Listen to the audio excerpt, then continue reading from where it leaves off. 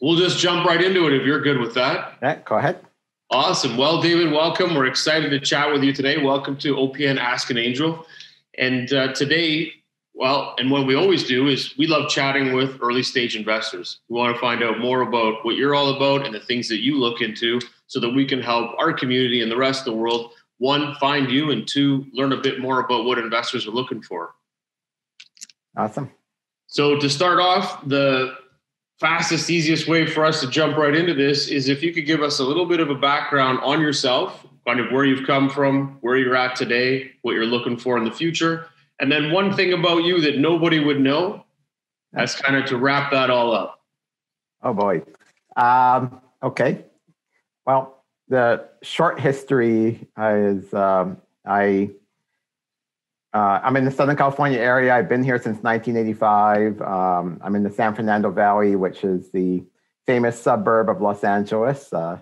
And in particular, I now live in the city of Calabasas, which is just over the hill from Malibu. So it's basically in the Malibu Hills. And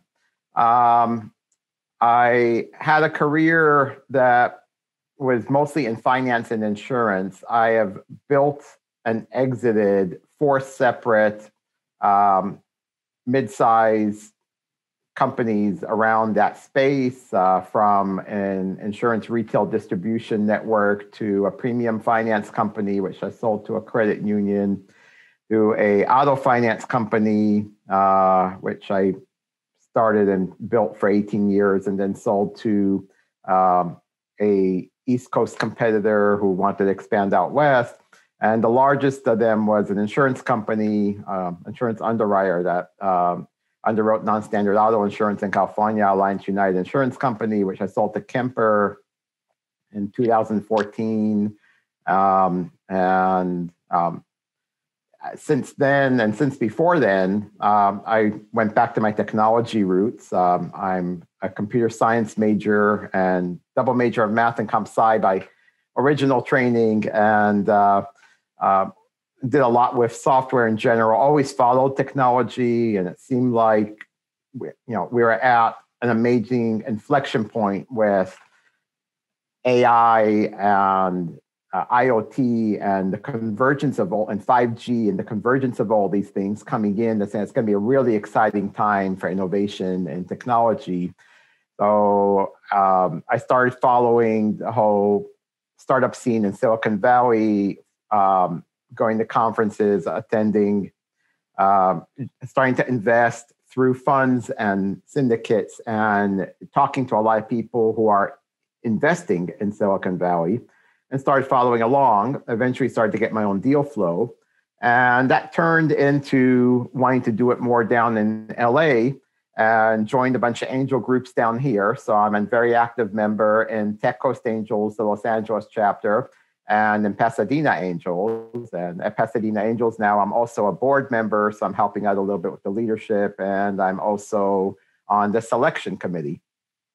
So I'm sure we'll talk about this more later, but when I've also along the way started a fund back at the end of 2019. I started a fund called Emerging Ventures, and I have about 30 LPs in the fund who get to co-invest with me because, being in angel groups, I was starting to refer a lot of friends and associates to the groups and realized that angel investing to me seems like fun, but it's actually a lot of work. And not everyone wants to do that, want to put into work. And the worst thing you can do, I believe, for a casual, civilian is refer them to be an angel on 1 or 2 deals. That does a disservice. It's well documented that individual deals are highly risky, but as an asset class, a diversified basket does not need to be. A diversified basket of angel investments, of early stage startup investments, can actually have a very steady, predictable return. I just need a large enough sample size. It's the same thing like the law of large numbers in insurance. It's no different than insurance. One car is a gamble. One risk is a gamble. A basket that's large enough is not a gamble. It's business. It's predictable. It's analytics. And that's why the fund economics make more sense than one-up deals. If someone's a hobbyist, if someone is going to just dabble in angel investing, they're better off going into a fund and letting a professional make the selection so they're not hit with the adverse selection, but also so to get the diversification. Let someone else choose a basket. And that's where I felt I can help my friends best co-invest with me by investing out of a fund structure. And the idea of micro funds became very popular. Silicon Valley is littered with them. Every founder who has their first exit starts their second startup, but also starts angel investing and often makes a micro fund now because it's the thing to do and allows others to come tag along who aren't insiders. So I'm kind of jumping on that bandwagon, and I'm at the tail end of Emerging Ventures Fund 1. We made 19 investments from the fund of 25 slots. So I have 6 slots left, and then I'm going to start raising Fund 2. And so we can continue that. But it's been great to be able to write slightly larger checks this way because I'm pulling the money of 30 LPs instead of just my own money. So I can write bigger checks, help the founders better that way, get better credibility from founders and other investors in the rounds. So it's been a win-win for everybody, I think, by using the fund structure. I'm very happy with that. Back to your first question, one thing that no one knows about me. Well, the only part that's relevant somewhat to my career in one way or another is I was a weird nerd in high school. I wasn't fitting in. And in my junior year of high school, there was a program where one can take at the local university classes. It's meant to get a taste of college. So they allow you to take actual classes, and they'll give you a code as a first-time freshman to go take up to 3 classes in the afternoon while you're in high school. And you got dual credit. It was a special program. You got dual credit for those classes. You got the actual university credit, but you got to use them also towards your high school credit. And so I did that. And at the end of the first semester they were doing that, a college counselor at the high school pulled me in one day and said, "You don't belong here. You're doing well at the university." I talked to the counselor there. Go take this test on Saturday. It was like a Thursday. She's like, "Go on Saturday to this address, take this test, and don't show up here anymore."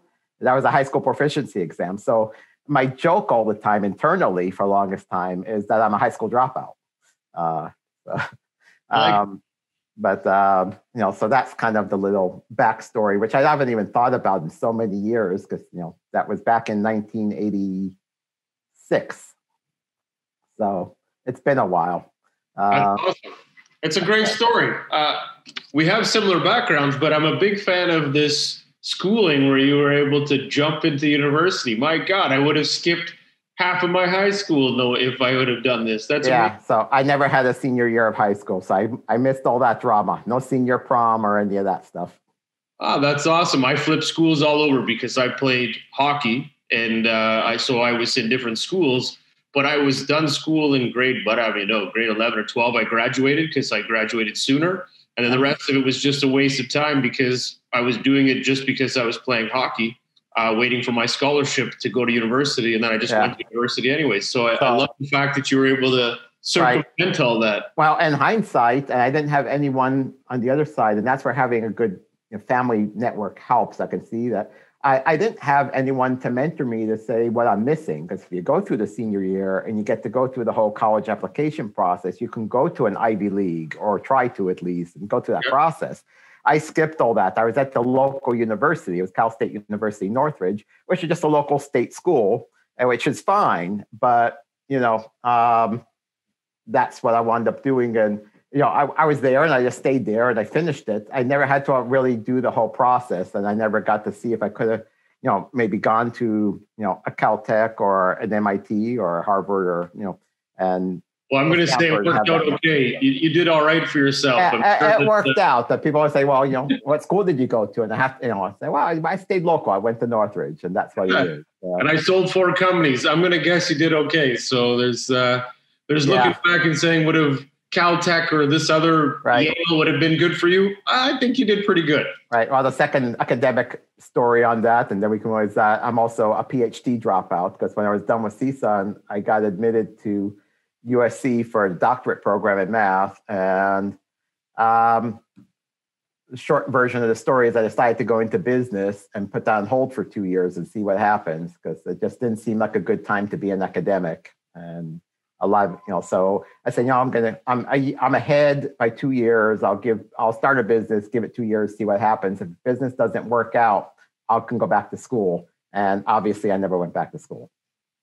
That's good. I'm a huge fan of schooling. I've done lots of it. And I look at it as one day when I'm kind of past the, if that ever happens, because I'm a huge fan and obviously love investing, but in early stage companies. But I also look at it as that one day I do want to have a PhD, and I wanted to get that, not just to have the letters, but because I just have this fascination with learning.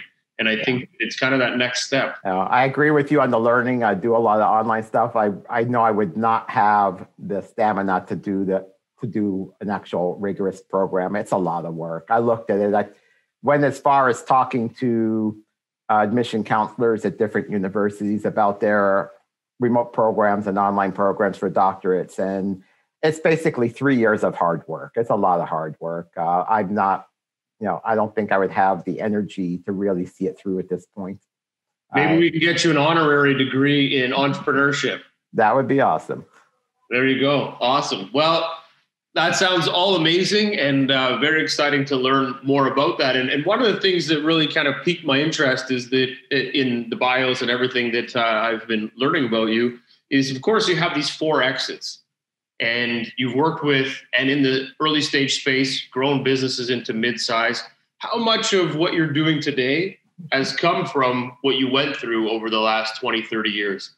Like, how much learning did you take from working with investors and everything else? Did you raise money back in your other companies? Did you grow them grassroots and then decide, you know what, here's the learning I want to take from this, and I can better help these earlier stage companies today with my learning? The general business side is definitely valuable. I think it's quite well accepted in the early stage venture industry that the best VCs often come from former operators. That it's easier to turn an operator into a VC than to turn a career-long investment banker or banker kind of guy. So if you're going through, if you're going through Goldman Sachs and you're an analyst or something like that, and you want to go into venture, that's a harder transition. And I think the reason is when you've started and ran businesses where you really were starting out as chief janitor, you're doing everything. You had to build everything from the ground up, not coming from the enterprise world, but coming from a true small business background of any kind. Then it is natural when you look at a fellow entrepreneur starting it. First of all, you know exactly what they're going through, but you can also see if they have what it takes. It's easier, I think, to underwrite the people to see if they're thinking about it correctly or not, because you just know what feels right and wrong instantly. And I can dismiss a lot of people who I think, who I just say, no, this guy's not going to make it. He doesn't have what it takes, because I can just feel it that I've done that and they're not it. They're not going to cut it. They don't have the rigor it takes. On the other sense, something a little more specific and technical is, as it happens to me, my background is all in underwriting. I was and setting up underwriting models and thinking about deal selection. I ran an auto finance company for 18 years, and we would look at, besides setting up all the models for it, we would look at back then, 3,000 approximately, say, auto loan applications per month, 3,000 deals a month, and fund about 250 to 300. So we had an 8 to 10% conversion rate. And we had to be very efficient in that. You can't take forever to do an auto deal. But so it was really constantly thinking about how to do that efficiently and yet be good at it. And I spent 18 years with that in my head, working on that constantly in the back of my mind, making that process better. On the other side, I ran an auto insurance company that was also an underwriter, where we had to automate the underwriting and issuance of, we were actually at our peak issuing over 30,000 new policies per month. We were writing a lot of business. The book of business was almost $500 million when we sold the company to Kemper. There was over $400 million of premium, and there are small policies. So underwriting is just second nature to me. It's literally my whole life has been about underwriting models, and funding a startup and the deal flow process and all that is absolutely no different than auto loans. It's just a tweak on it. It's just all interchangeable. It's a slightly different product. It's like someone going from selling cars to selling luxury bags or, whatever. It's the product might be different. The interaction's the same. The concept's the same. The mindset, I guess, is what's really the same of looking at. So you're looking at a startup business and you're underwriting their chance to make it and see if they have what it takes. But the idea of that underwriter mindset has been so part of who I am. It's literally a core part of me now for my whole professional life. I'm a career underwriter. So, and always taking risks with my own money. It was my money in the auto finance company. It was my money in the insurance company. It was $400 million of premium on me, win or lose. I was responsible for the loss ratio, 100%. We had reinsurance, but that was, in a sense, a form of leverage. So it was all on me. So being responsible for your own portfolio and making underwriting decisions for it, it really doesn't matter if it's auto insurance, auto loans, or startups. The only thing in startups is a lot more fun. I much rather be talking to genius entrepreneurs who are inventing the future and having them explain to me how to invent the future than to a finance manager at a used car lot trying to convince me why I should fund a particular used car loan. It's just a much more fun conversation. And there's a lot more room. There's a lot more money. On the auto loan, your revenue, what you're going to make, your upside is fixed. And on the same side, though, even with it being fixed, it's a guarantee, probably higher guarantee in your outcome over a 3 to 5 year process. But I think at the same time, you can mitigate risk a little bit differently. Right. And also you're building a SaaS model. So you're kind of like the earlier SaaS model versions before SaaS models became big, because you really were working to get people to be paying monthly premiums, yearly dividends. Like there's a lot of stuff that goes into building this book of business, which is even more of a lead into startups, because startups work the same way. You're asking the same questions. You're trying to get them to find out if there's going to be monthly MRR, what's their ARR, how are they going to build cash flow. Right. All those things that they're necessities, and you learn them really early on. I mean, looking at Excel models and trying to model out, for projections and all that, that's second nature as well. And so I'll say all that relates, all that transfers very naturally. So it actually wasn't a big transition at all.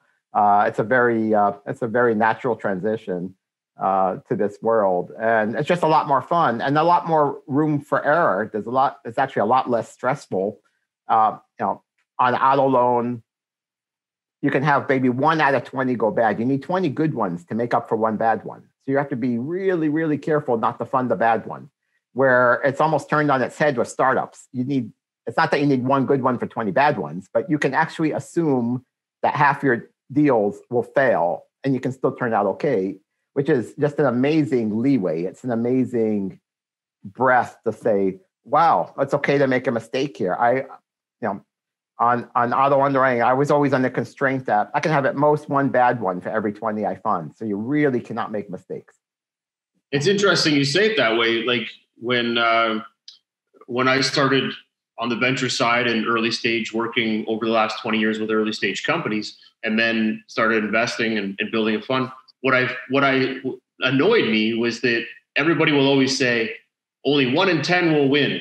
Everybody else will fail. And I thought, why do you keep saying this? You're always putting the negative in this picture. And I think the problem with that is that we all start to think that, and maybe that's just a tactic to reduce costs and fees for everybody so they can get in at a better value. But the problem with saying 1 in 10, I'm thinking, who in their right mind would want to come into this space with the fail rate so high?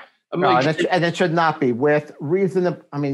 Half of them, and by failing, if we define fail, not as going out of business, but you define fail from a VC perspective as not having a positive exit. Correct. Fail, they can stay a zombie for 10 years. That's still a fail. if fail is not having a positive exit for the investors at some point. So where you're not getting more than a 1x back into the fund during the life of the fund, then we would say that I think typical is 50%, and with good deal selection, if you're being aggressive and looking for unicorns, it might be higher. If you're saying, okay, I only want unicorn potentials, I'll fund them really early, and I just need one to be 100x, and I'm good. My philosophy is a little different, so I'm looking to have probably less than a 30% failure rate, but I'm also selecting a lot of safer deals. I'm not funding companies too early. I'm waiting for some early traction. I want them to prove some product market fit and have some traction. And by that, you mitigate the risk. And also funding a lot of companies that will probably only have exits that are in the 3 to 10x. They're not necessarily going to be 100x. They're not going to be unicorns. Some have potential to be, but I'm okay funding companies that can never be unicorns. I just know that's going to have a good quick exit, that within 3 years, I can have a 5x. That's also acceptable to mix into the portfolio to have, because my main goal is to get my LPs a 3x blended return on the portfolio. So if I intentionally mix in a few 5xers that are safe, that are very unlikely to fail, but not likely to be unicorns either.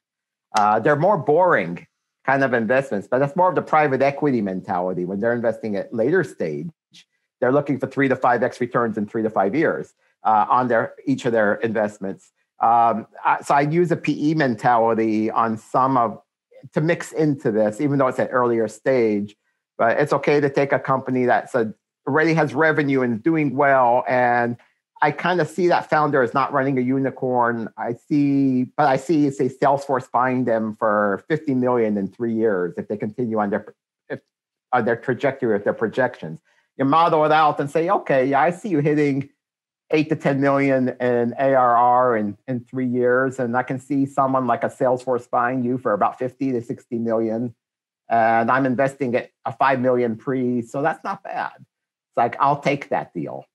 Because their likelihood of failing is pretty low. They're already almost break even on cash flow. So I love it. No, I've made a few deals. Yeah, I've made a few investments like that in the fund, which are not as exciting. They're not unicorn. I'm not unicorn hunting. But in that case, if you're making those kind of deals, you should not have anywhere near a 9 out of 10 failure rate. You should have probably a 3 out of 10, 4 out of 10 failure rate.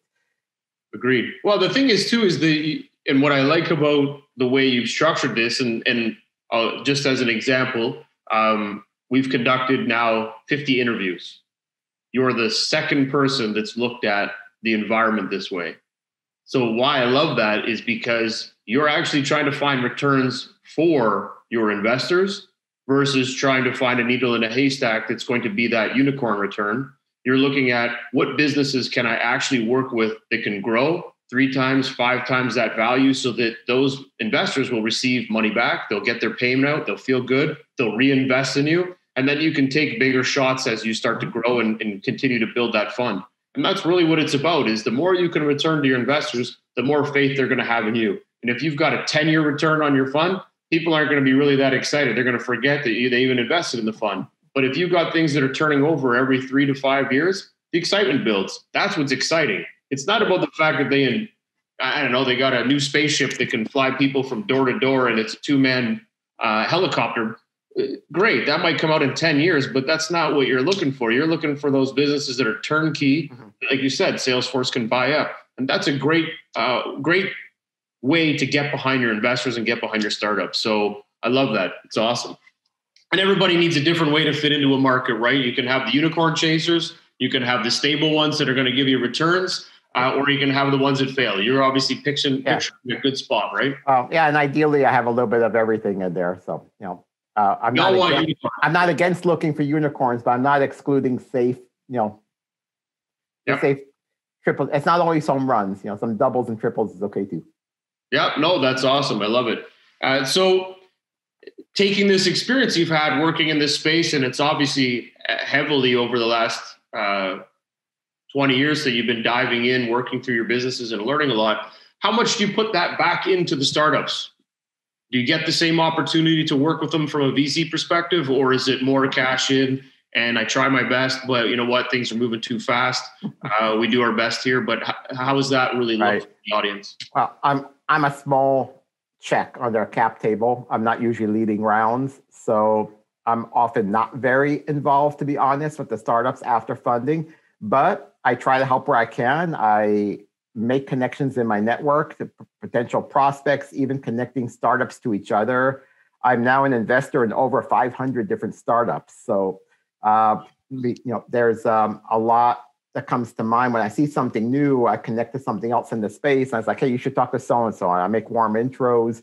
I've done a lot of that. I've really connected a lot of founders to each other for potential partnerships or just to chat. Also, I'm an LP in some upstream funds and downstream funds. So I've made connections to help founders get introduced to firms who can lead their Series A. And of course, I've gotten a lot of deals from funds where their incubator and accelerator programs that I'm a LP in, where I've gained the deal flow from them. So it works both ways. And I take a lot of deals and share them with other investors, including the angel networks that I'm a member of. So I've taken deals who didn't even, when there's say $1.5 million round open, I might be writing $150,000 check from the fund. So if there's still another $500,000 open, I would say, hey, let me introduce you to Pasadena Angels. I think this will work. And I'm on the screening committee and we put that through the process. If I think it's compatible with that group. So I'm now bringing them a whole angel group who might fill up collectively with $25,000 checks each, the rest of the $500,000, or at least a part of it. So I've done that too. I brought them investors. I bring deal flow to the angel groups. I bring the angel groups to the founders who didn't even know about those angel groups. And I refer founders to each other. I refer founders to Series A VCs. I try to be active in the network that way, and never really looking for anything other than truly just trying to connect everything and be helpful wherever I can, and hopefully it's reciprocated. I think I get a lot back in reciprocation. A lot of people wind up just referring me things that might be helpful, saying, hey, talk to David. And it's great when people reach out to me and say, hey, so-and-so said I should talk to you. And that feels great when people remember you, maybe because you referred them something recently and they remember you and now they refer you back something, and it just you keep paying it forward. Oh, I love it. We have so many similarities there. It's crazy, but that's very impressive. And I love the size of your network, but I love the size of the amount of companies you've invested in. That's phenomenal. And is there, in this process that you've been going through, is there a real touch point that you find really benefits when you make an investment? Is it the founder? Is it the type of business? What really hooks you into it? Because after 500 investments, you've got to find some secret sauce in there that you really get attracted to, and maybe define what that is. Well, there's the 500 I'm in, and the tens of thousands that I'm not. I probably see 500 plus a month, through pitch days and everything else. And it got to a point where the no's can be very quick. So my first filter for myself is, the 95% of everything that's not emerging tech. That's a quick filter. A lot of what comes to me, it's like, okay, that's just another business. You might do well with it, might make money, but it's not what I'm currently looking for. So that's a quick filter out. As far as the next step, and look at that. Say it might not be for me. Sometimes now I might still look at them and say, are they a really quality founder? And should I try to bring that into it? Should I try to connect them to an angel group? Do they belong in Pasadena Angels? Would it help the group? So whether I like them personally, the business or not. So yes, I have to like the business. But then within the business, I have to think that that's the founder that's going to make it for that business. So there has to be founder market fit. Founder, it's not just, you talk a lot about product market fit, but there's also the concept of founder market fit. And like, why is this person working on this business? And do they have passion about it? And do they have what it takes, A, to build a business and be an entrepreneur, and B, to run this particular business. So one, in general, are they a founder I like? And two, do I like them for that business? And all that goes on instantly. Sometimes you'll see someone pitch and you don't think they're an A-class founder. Depending on where that filter already is, you may not come across. Some places there's a lot of those, other places there's none of those. I mean, if you're at a YC demo day, you're not going to have a lot of really bad founders. But if you're at a local pitch day, you might see a lot of people who is like, okay, no, they have an interesting idea, but they need to bring a co-founder that can run a business. This guy can't run a business. Sometimes you'll get a team. I mean, I would never, for example, invest in a technical product that doesn't have a technical founder. If they're going to outsource the technology and it's a technology company, I won't talk to them. That's a deal killer for me, for example. So there's a lot of things like that about the founders. It's like, I don't believe in, someone with a sales background who was biz dev for their prior startup saying they want to do it, going out there and starting a new business. That's a technical business, but they're not technical. They were an English major and they're great at sales, but it's like, okay, but if the CTO is not, bring on the CTO as a co-founder, give him equity. If I tell them, well, who's the CTO? I say, oh, I have this company in the Ukraine and they're going to make the product for me. And it's like, well, where's the CTO? Oh, the project manager in charge of the team there is the outsourced CTO. It's like, fail. That's it. It's like, yeah, no. You get yourself he doesn't even see the importance of the technology side of it. Then it's just for him a product that he's going to market. And no, thank you. That's a deal killer instantly. So technical products need technical founders. And the converse is kind of true, though. Any business needs someone who can run a business. So sometimes the most technical founders don't seem like they can really run a business. There'll be too much of a learning curve for them to learn how to run a business. And that's through talking with them about business. And you're always like, okay, you might be a great engineer, but you're clueless about how business works. So get yourself an MBA co-founder. Go across the hall to the business school and find an MBA. Get someone from your network who's an MBA from your school to be your co-founder, and then you might have a chance at running a business. Or I'm not investing in you. And I'll tell that to them sometimes. Like, that's a great idea. You're a great engineer, but you don't know how to run a business, and you're going to fail if you don't bring someone in who can. You need a partner. Go find yourself someone MBA or MBA-like as a co-founder that can help you run the business, or just someone who's run the business before, whatever it might be, even if it was a family business, but someone who knows business. It's too much of a learning. Some engineers can do it. They can go out and run businesses, no problem, but others can't. So without spending some time with them, it's hard to tell. You can't tell on paper for sure. Nothing on paper is going to tell you that. But seeing all these things and going through pitches all the time, and you're able to get to know people really quickly and figure it out, it sounds like, in a way, you're coaching and you're mentoring these early stage companies, regardless of the position they come in at, to really better understand who they are and what they're trying to deliver, giving them the facts of what you need in order to make an investment, and then send them on their way. And if they come back, then there's a bigger opportunity for you if they're able to hit these key. I've had many hundreds of business founders who I've spent a lot of time with, even though I knew I'm not going to invest in them. They're too early. And I was coaching them about the available incubator programs they should go to if they're really early and we're a little clueless. It's like, okay, you need an incubator. They'll get you there. Or the next step for the accelerator programs, or trying to tell them that what kind of co-founders they need, what they should do, that they should incorporate, what law firms they should go see to set up their documents correctly day one so they're fundable in the future. If they're an LLC, making sure they know that they're going to convert to a Delaware C Corp sooner than later if they want to be venture backable, all those little things. But everything I see, I do take the time. Actually, I did that this morning with a company who was an LLC, and some other things with them. They're out of Massachusetts. They have some great IP. I think they need to clean up a lot of things before they're venture backable. And I spent another 45 minutes kind of walking them through some of their options that they need to do before. So I love the tech. I love your IP. But you'll need probably 4 to 6 months to clean this up before you're venture backable. And I'd love to stay in touch during that process. And here's some of the things you need to do. And then we spent about 45 minutes because they started asking me, they were coachable. They asked me a lot of questions and I just stayed on and kind of walked them, happened to not have a back-to-back appointment. So I walked them through a whole bunch of things that I would do if I was them and told them some things not to do. And they were about to go, they're in the process of contracting some kind of fundraiser, some kind of broker dealer, I guess, who's going to do, who promised to try to raise $3 million. Now, mind you, these are at the pre-seed stage. They don't have client one yet. They have a pilot, zero revenue. It's like, no, you don't go out there and hire someone to fundraise $3 million for you.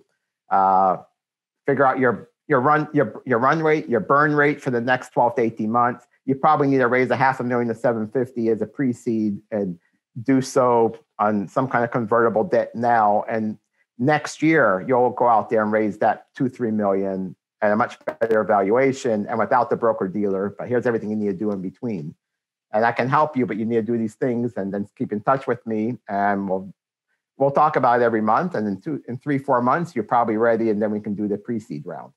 And, maybe I hear back from them, maybe I don't. These guys seem like they are going to follow up. But I talked to hundreds of those and you build a relationship and eventually maybe you find some of them. And if not. But I'm trying to tell them what they need to do so they can have a chance of succeeding, at least from my opinion. And I hope they talk to some other people. And they either do what I say or they don't. All I can do is try to tell them what I think and take my time to try to explain to them, answer their questions. Well, I think you're doing a great job. It's fantastic. And that help, I would think any startup, just being able to have half an hour or an hour with you to go through that and learn a little bit more about something they probably don't have any clue and they're just learning as they go. I can't see how that wouldn't be valuable. Is there, in this exploratory side of things and you working with these startups, do you advise these startups that they should go in and get mentorship or they should look for someone local in their accelerator programs that they can tie into or find a one-off angel that can spend some time helping them? Do you think that this is really valuable for them before they come back to you? Because it sounds like you've kind of roadmapped them out with, here's a lot of stuff you got to do, but right. Go find someone in your space that can really help you, because in order for you to come back and really have us drive behind you, you need a lot more learning and 6 months of this. Is that really important to you? Yeah. Well, it's not one size fits all advice. So depending exactly who they are and what they're doing and what they're missing, I'll give them different advice. And for some, I really think if I was them, I would go apply to an incubator right now. And that's the help they need.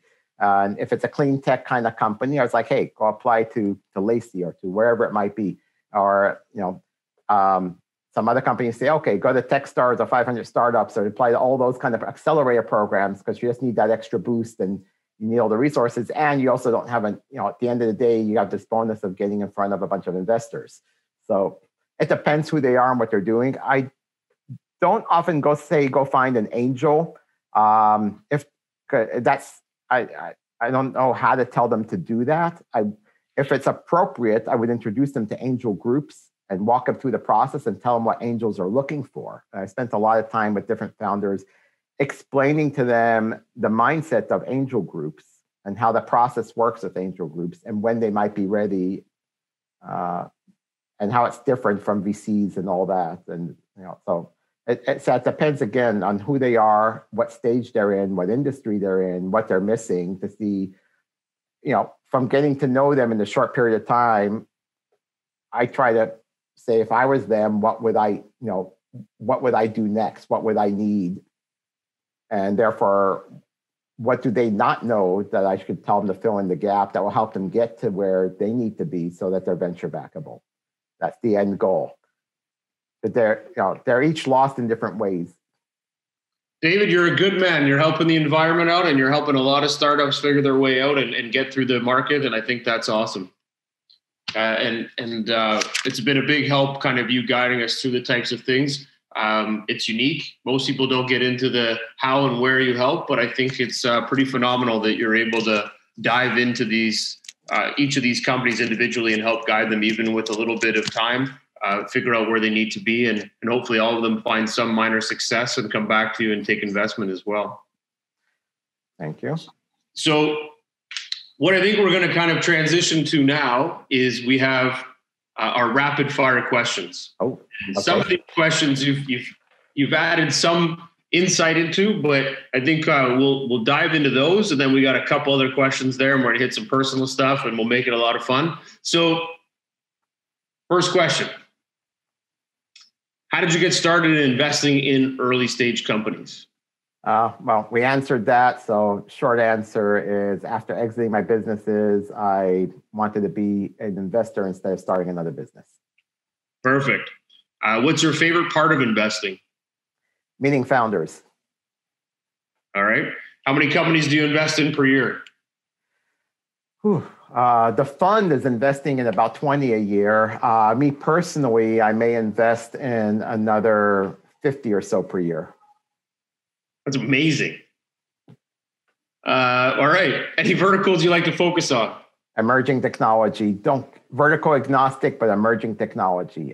As long as they're using technology to solve a real world problem. It doesn't matter which slice of the real world. Okay. Do you have any due diligence requirements that you look for before making a commitment? Yeah, long laundry list.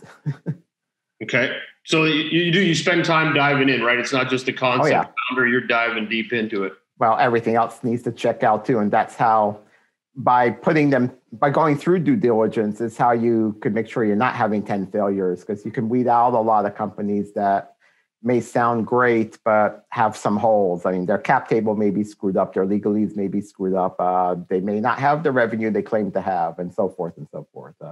You want to make sure that everything is legit and that the documentation's all right there too. The nitty gritty, you do need to take those few hours and do the due diligence and then have the back and forth on the legal and make sure that that's done right.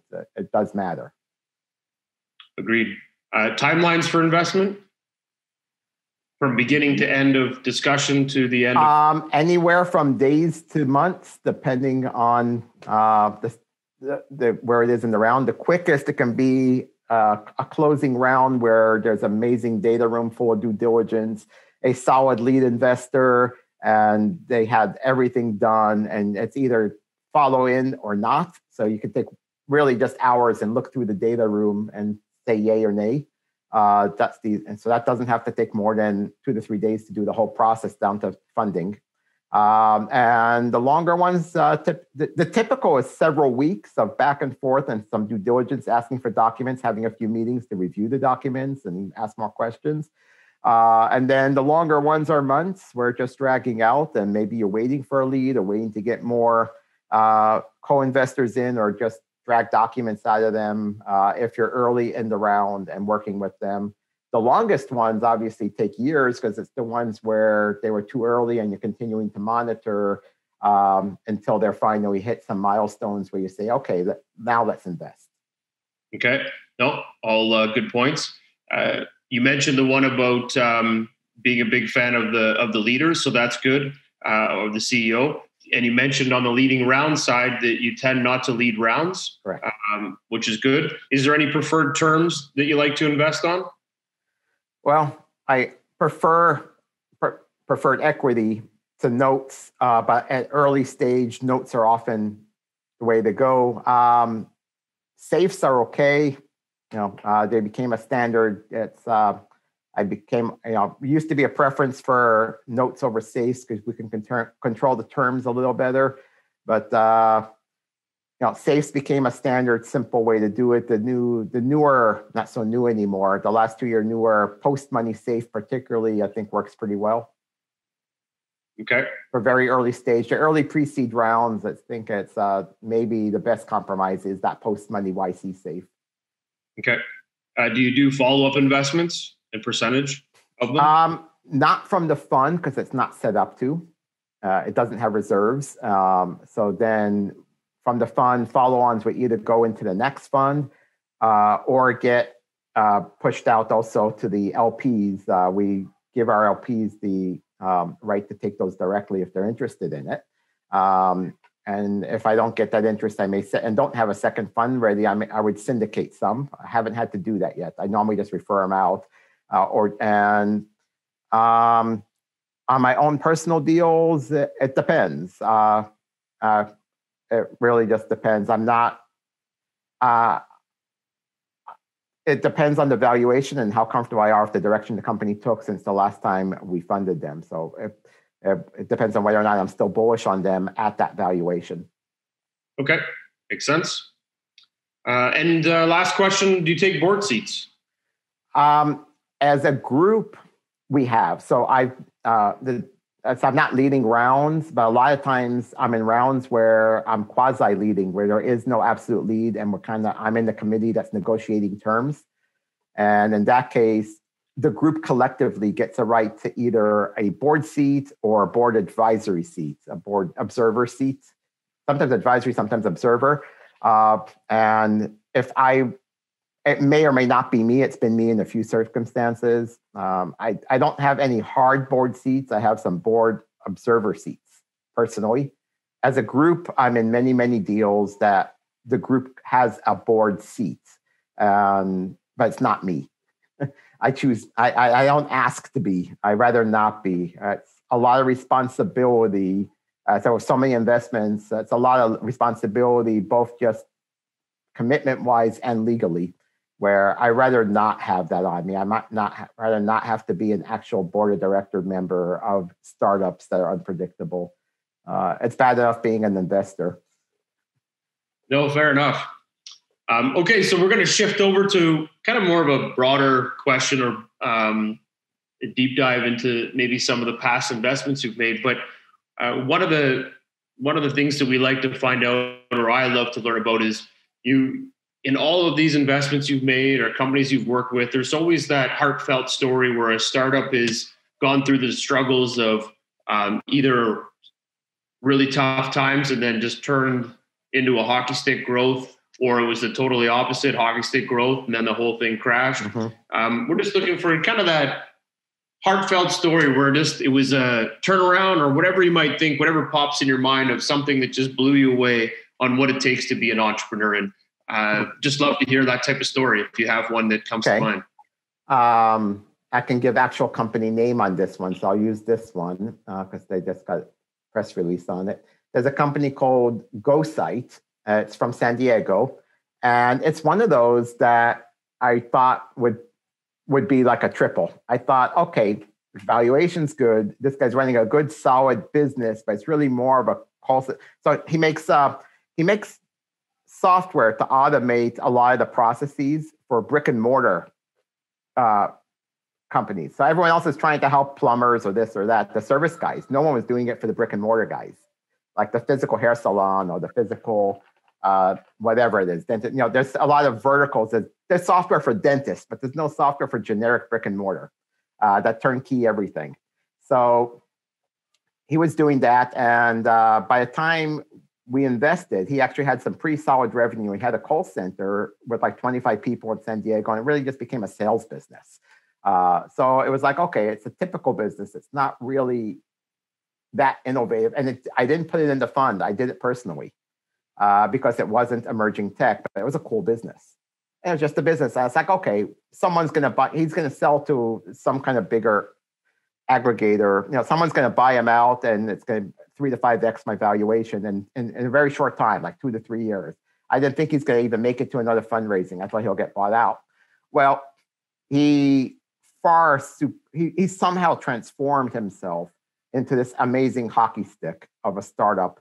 Started hiring like crazy and raising funds from top tier Silicon Valley venture capital to fuel it. They caught on to him and they fueled him. He did a Series A, then a Series B, like 3 months after the Series A. And the last round was, I think it was the B, that pre-money was like 75 million and post was right near $100 million. So it became a $100 million business. When we invested, I think it was a $6 million business. So that was a surprise hockey stick, because it's one that I thought was not going to be, that's that safe kind of 3X kind of exit in 2 years. And instead it's turned out to be a hockey stick, Silicon Valley darling kind of business. It's interesting. And COVID helped a little bit. COVID helped fuel some of the transition. I thought he was going to fail during COVID because brick and mortar stores were struggling. And everything's, but somehow that helped fuel their need for more of his software. So it worked out beautifully, amazing. The founder made an amazing transformation personally, I think, from running a slow growth, slow business. He took like 5 or 6 years to get to just a couple million in annual revenue. And suddenly he just hockey sticked that thing in 18 months. Beautiful. biggest upside surprise. Yeah, And downside surprise, I had one COVID casualty. There was a company that I did in my fund. Ironically, it was a Series C, not seed, but C like after B, ABC. And it was going to be one of those that, again, it was an enterprise company doing tech to enterprise. I won't say a lot more about the specifics, but just to keep a little confidentiality there. And they had government customers. It was a very mature company. They brought in new CEO from outside who knew how to run enterprise companies with the idea of basically having an exit, negotiating M&A deal at some point on that. So that was going to be another very safe one that should be maybe a 2 to 3x, but very quickly because they're actually about to go to market. This is kind of a bridge round to get them there. But it was an actual priced round as a Series C. And there was a lead VC and everything. They raised in this round, they raised $10 million. I was only 100,000 of the 10 million. So I had 1% of the round. It seemed like just, stabilize the portfolio, add this one stable company in there. It turns out that that's the one that like within 8 months went bankrupt. Their burn was really high. And as soon as COVID hit, they were burning $250,000 a month plus, and as soon as COVID hit, their sales pipeline went to zero. And so they panicked, tried to do some quick M&A at a discount price, and they got screwed on the deal. The deal got cut in half last minute. We got 24 cents on the dollar back from our priced round. Everybody else got nothing. So language does matter, but we had the liquidation preference, the most recent liquidation preferences. So we got 24 cents on the dollar back. But that was the most surprising loss, or one to go bad really fast. Because it was the most mature company in the portfolio, and yet it went bad the fastest. Wow. It's sometimes true that saying, the bigger they are, the harder they fall. Yep, for sure. And that just could be planning and not pivoting or structuring yourself quick enough and fast enough, or taking the insights from investors or team to make those changes. So yeah, it's a tough one. Very tough. Well, I appreciate that. Thank you very much for sharing that. The war stories are always good and helpful and make people think. And now we're going to shift just quickly into a more personal side before we kind of finish up, and start off by what's your favorite sports team? Ooh. Well, my favorite athlete, I'll answer that one because it's an individual sport. I'm a big tennis fan, and my favorite athlete is Rafael Nadal. I'm a lefty, and I love that he's a fighter, and I love that he's playing lefty, even though he's a righty. But absolute favorite athlete's Nadal. He's pretty second favorite. Yeah, Federer would be my second favorite. Yeah, those guys are both great. They're very mature in the space, and they certainly know how to deliver excitement on the court and off. All right. Favorite movie, and what character would you play in the movie? Oh boy. Do I have a favorite movie? There's a movie that I watched several times with my kids when it came out. I thought it was really cool. It was Moana. Okay. It's a Disney movie. It's animated. Yes. And I have kids that are now 7 and 9. So, but Moana, and I love the grandma actually. All right.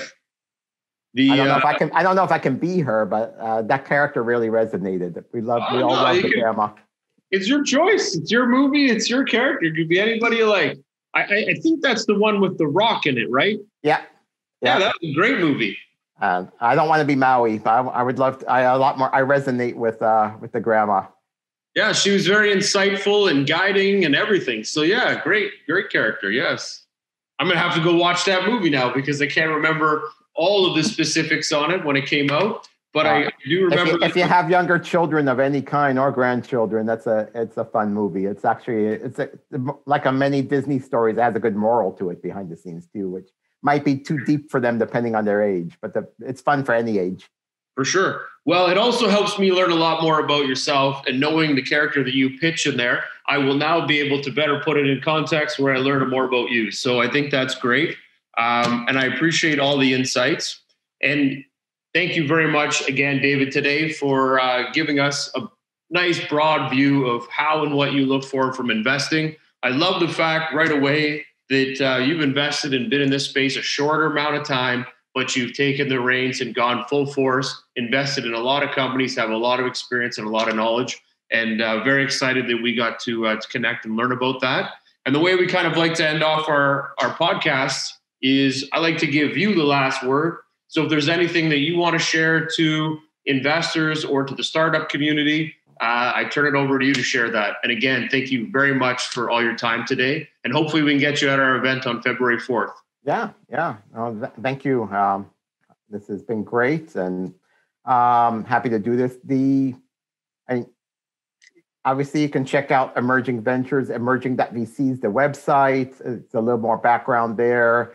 I can be found on LinkedIn or through Emerging Ventures. If anyone wants to reach out for me, whether they're founders wanting some advice or looking to pitch or wherever it might be, I'm always open to collaborate with other investors as well, US or Canada. So open to connecting.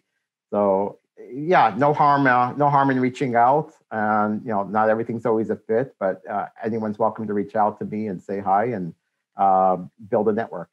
That was awesome. And I'm going to say it was brilliant. Every day you don't get to talk to someone that's invested in 500 companies.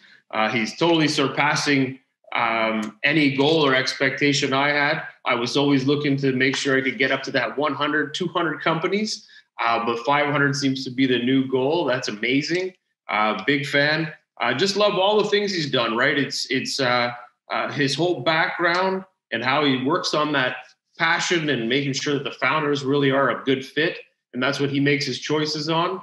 And they want that emerging tech. So they're not looking for unicorns, but they're finding that middle ground where they're going to get 3 to 5 years out of a startup and get a good return. And I like that. He's looking for good returns for the investors. And that's what it's about. So David, thank you again for your time today. And everybody else, have a fantastic day. And thanks for joining us.